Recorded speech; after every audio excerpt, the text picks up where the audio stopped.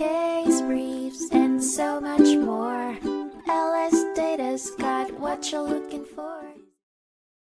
In the 1864 Vermont Supreme Court case of Boothe v. Fitzpatrick, the issue at hand was whether a promise made based on a past consideration, or something that had already happened, could still be legally binding if the person making the promise directly benefited from the past event.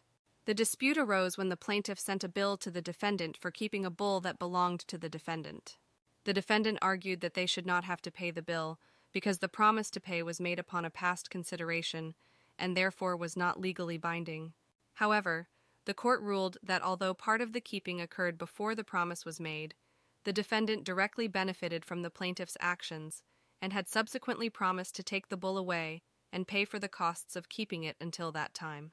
The court found that the subsequent act of keeping the bull was made upon the faith of the defendant's promise to pay, making the agreement legally binding.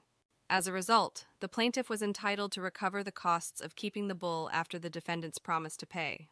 Ultimately, the Vermont Supreme Court affirmed that a promise made upon a past consideration can be legally binding if the consideration directly benefited the person making the promise.